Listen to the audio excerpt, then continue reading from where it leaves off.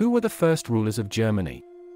Charlemagne. Charlemagne, also known as Charles the Great, was the king of the Franks from 768 and the first Holy Roman Emperor from 800 until his death in 814. He expanded his kingdom through military conquests and was a key figure in the spread of Christianity in Europe. Charlemagne is often considered the founder of both the French and German monarchies. Otto I. Otto I, also known as Otto the Great, was the king of Germany from 936 and the Holy Roman Emperor from 962 until his death in 973. He expanded the power of the German monarchy, and helped establish the Holy Roman Empire as a major political and religious institution in Europe.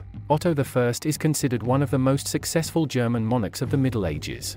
Like and follow for Part 2.